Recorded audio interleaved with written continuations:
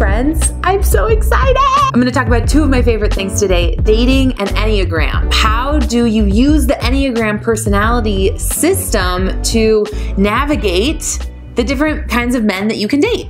So I'll just make a few disclaimers. Number one, I'm going to make a lot of generalizations. Number two, I'm going to objectify male celebrities. We're going to look at some male celebrity photos to explain the different personality types. Number three, I am highly caffeinated. So you have been warned about all of these things. So the Enneagram is a personality system, and there are 9 different types. There's lots of books on the Enneagram. The Wisdom of the Enneagram is great, as well as the Complete Enneagram. I really like this second book. It's a little more spiritual, but it gives you counter types. If you can't figure out which personality type you are, you don't feel like you fit into one of these 9 boxes very well, then I highly recommend that second book. I found the Enneagram to be so helpful for understanding people that might not be like yourself. What are you attracted to, and what are you also signing up for that comes with each personality type? Because there is no perfect person where they are going to have nothing that bugs you, nothing that irritates you. So let's get into the 9 types. Number one. Woo! Personally, very drawn to this type, and then it does not work out so well for me long-term relationship-wise. Oh, this is Richard Madden from Game of Thrones, Robb Stark.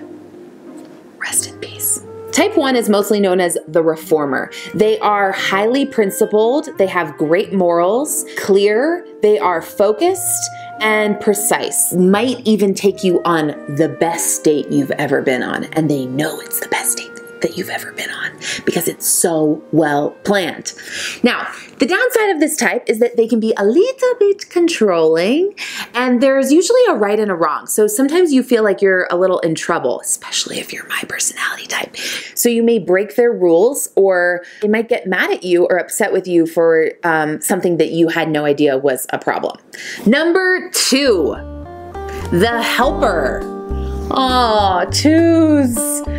Sweet, relational, they make eye contact, maybe even for a little long. They hold the hug, they are helpful, they are sweet and kind and generous. They can even be devotional. The downside is they can be people-pleasing. They may be signing up for things and helping everybody else and then coming home to you and complaining about it and being resentful. So sometimes they can say yes when they mean no, and everyone will think they're amazing, and then at home they're kind of tired and grumpy and resentful because they've given everything to everybody else and not to themselves. They have a hard time taking alone time and taking care of themselves. Number 3, the achiever. They look good, they sound good. Everything about them is just perfect. They are charming, they are driven, they get a lot done. Go to the family event and they're just like on it. And the downside is they can be a little superior. They can be arrogant, they can be image conscious and vain. So there's a little bit of like, are you gonna be a power couple with me or not? And let me help you and fix you so that you are. Also work a lot and work long hours, and you may be number 2 to their work. The 4, the individualist, the creative, the artist, dreamy, sexy, deep.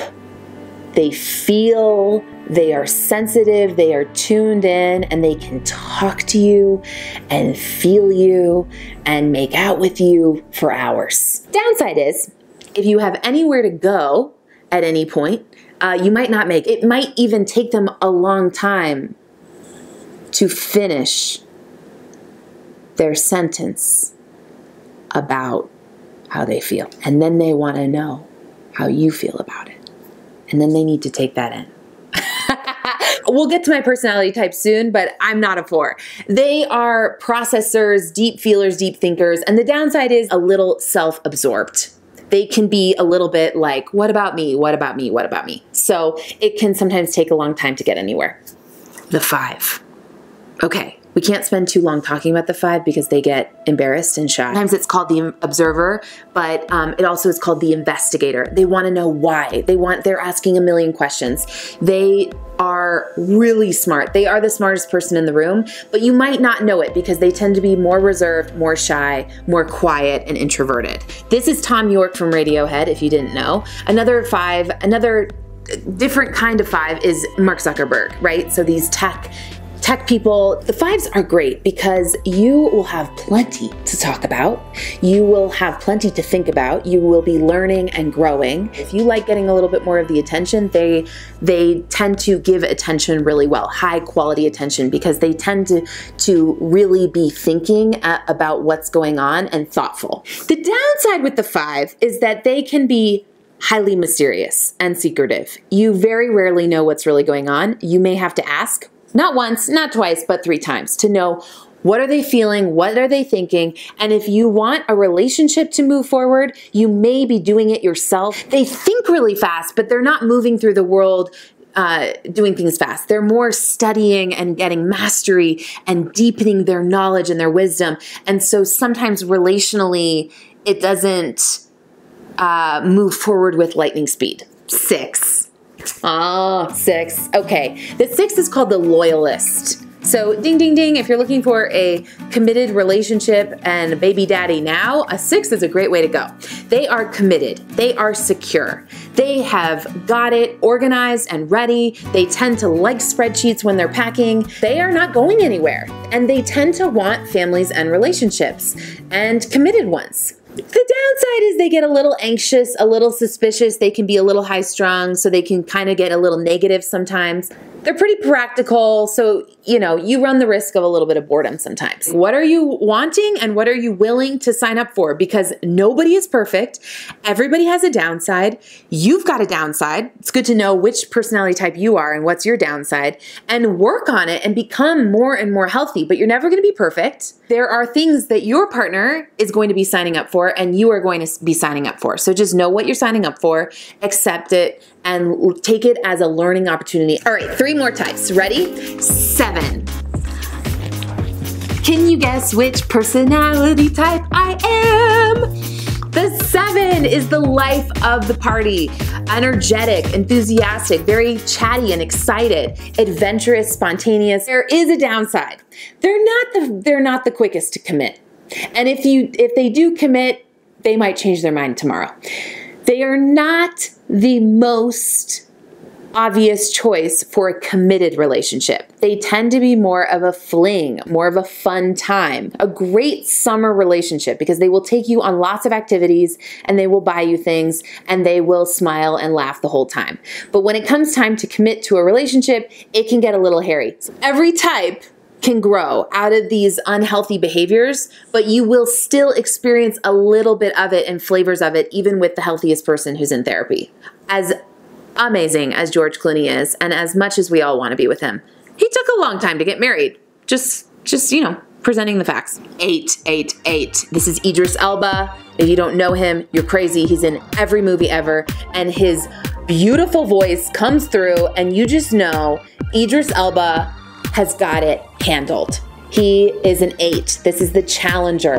They are direct. They are powerful. They are strong. They are leaders. And they are confrontational as hell. You have to have either a thick skin or a willingness to speak up with the 8. So that's the downside, is that they can be a little bit controlling and dominant and opinionated. And so if you're a real wispy willow, you're gonna get tossed around by the 8 in good ways and in bad. Say what you mean and say what you want and fight back and challenge back, because if you don't, they will run right over you. Last but not least is the 9. The 9. The 9 is where the whole personality system comes together, because the 9 is the peacemaker. They bring harmony. You know a 9 because you always feel pretty at ease around them, pretty good, pretty peaceful, and easygoing and fun. They tend to be funny. A lot of dads in movies and in shows and cartoons tend to be 9s. Homer Simpson is a 9. Downside of the 9 is that they can be a little bit lazy, a bit of a couch potato. They're not going to be the one that makes a lot of plans or drives forward anything strongly. And so you may have to be a little bit more of a leader with the 9, and you might have to say what you want and what you think, and you might have to lead them because they can sometimes be taking a nap.